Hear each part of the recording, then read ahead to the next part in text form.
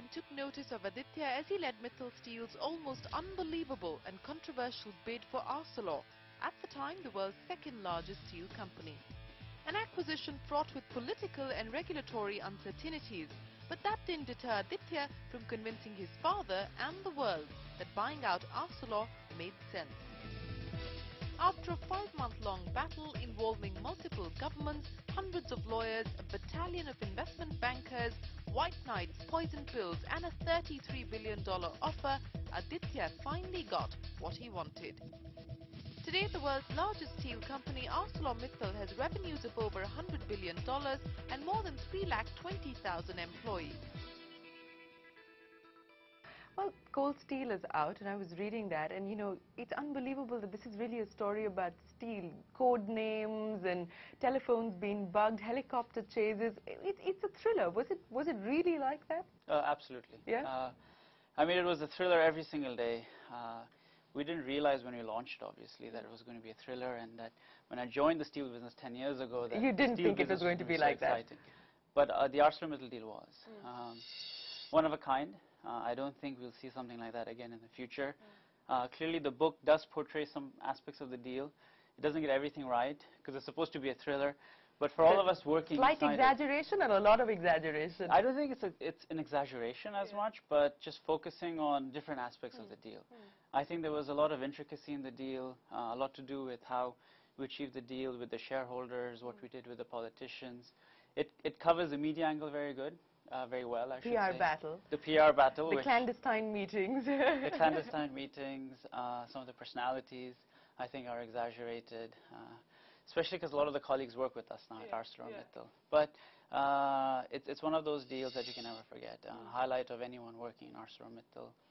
We enjoyed it, not only because we were successful, but we think we changed the steel industry through this transaction. A lot of people who worked on that deal say conceptually it was Aditya Mittal's deal.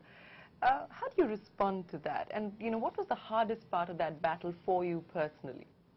The hardest part was to make sure we win. Because when you launch something like that, you cannot fail. Because then the company is not the same, the industry is not the same, and the amount of risks that you have taken has all gone wrong. My job is to be the head of M&A, right? So I've been doing this for the last 7 years. So Arcelor was obvious to me. It clearly was the best fit. Not only would it change our company, but also the industry. It's maybe an exaggeration, but if you think about us in the steel industry, we started with maybe one chip. If you use the example of a casino, right? We walk in with one chip, and slowly through our efforts, we build a steel company. And in 2001, when we started, we were small. We doubled that year in the worst downturn of the steel industry. Did it become an ego purchase somewhere down the line when the battle really begun to get bitter and ugly? I'd like to say no, but the answer is yes, obviously.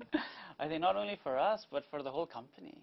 It was a matter of the whole of the ex-Mittal Steel. I mean, are we going to be successful in realizing our vision of transforming the steel industry? It was all about that. It was no longer about the company. It was about the steel industry. Because if this deal had not gone through, I don't think the steel industry would be like where it is today. Consolidation would not happen. People would be very careful in doing deals. Even Indian global companies would be careful because suddenly there was an example of a big company being rebuffed, right? So I think the world would be a different place. Clearly the steel industry would be a different place. So a Tata chorus may not have happened. May not have, yeah, absolutely. I think Chorus was very clear once we had succeeded that they needed to do something about their future. And they began discussions with Tata very wisely. You saw a week after, it was very interesting. Why you realize the deal made a difference is when you announced the deal, no one did anything. The day we became successful, there were 10 steel companies in the world which immediately instituted defense mechanisms. Okay, only the day we were successful, which was in June, July, not in January, because they thought this is not going to happen. So it just shows how the world changed. Integration issues with Arcelor, everything been resolved, sorted out, all the differences buried, and the sort of targets that you'd set yourself for 2008 in terms of savings and revenues on target to meet those? Yeah, absolutely. It's happened much better than any of us expected, I think, on both sides of the deal, ex-Arcelor, ex-Mittal. We expected synergies in 3 years. We achieved it in 18 months. The cultural integration has been phenomenal. People are genuinely happy. If you walk around the company, there's a level of motivation and excitement which I think is higher than it was even at the ex-Mittal company. We've all made changes. We have learned a lot from the Arcelor side and vice versa.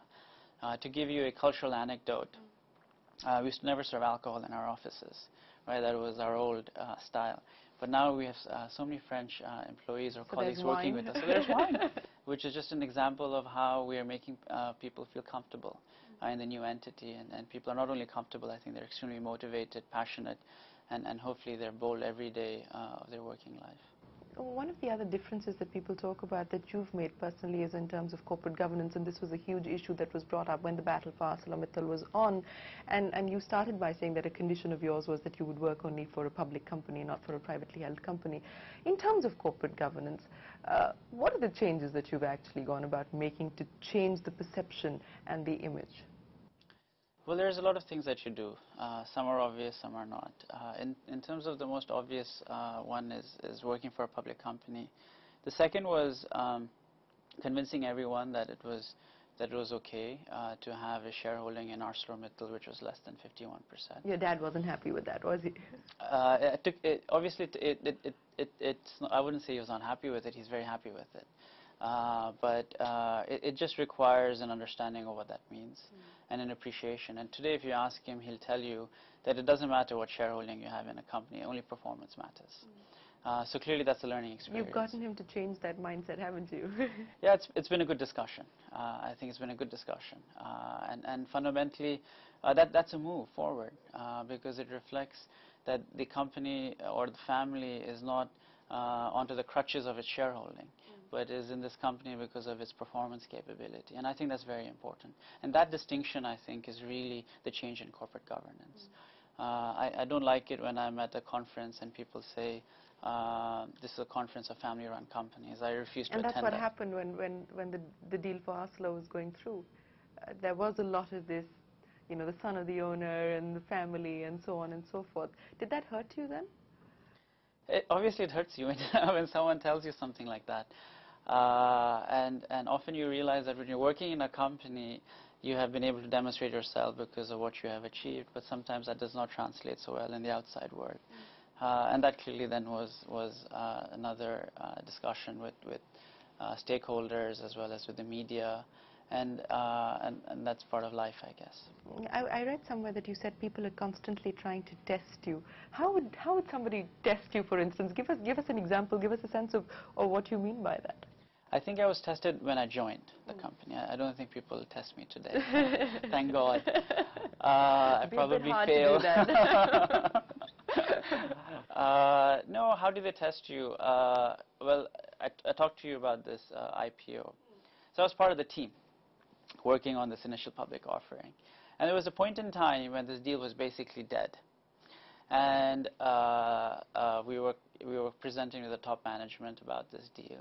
And my boss suddenly said, this is the deal's responsibility. So that's a test. Because I was never really responsible in the beginning for this transaction. I was 21 then. But I was made responsible when the deal was completely at its worst. And so then the whole organization is testing you whether you can bring it back up, you can revive it, and whether you can make it a success.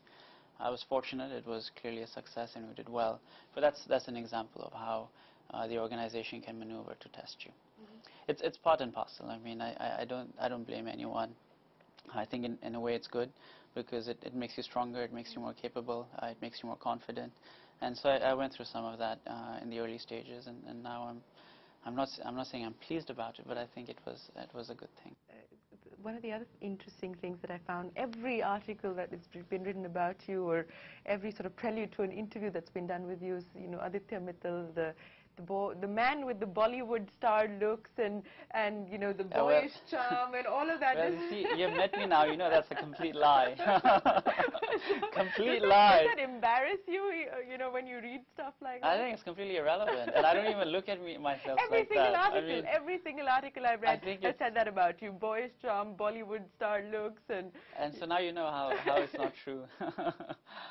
Well, that's that was a glimpse into the life of Aditya Mittal. Next week, we continue our special interview with him. So come back and watch Young Turks International. Till then, from all of us here, goodbye and thanks for watching. India is an area of opportunity for you. I believe it's your #1 priority area at this point in time. The potential is huge. I mean, today India, as you know, consumes 40 kilograms of steel per person. China is at 200 to 300. The United States is at 400. So the amount of growth is tremendous. Is there a succession plan in place, or is there even need for a succession plan, really? A lot of people in the company who are equally successful and capable. I may not succeed. I think it's almost a curse to be called the heir apparent or the natural successor.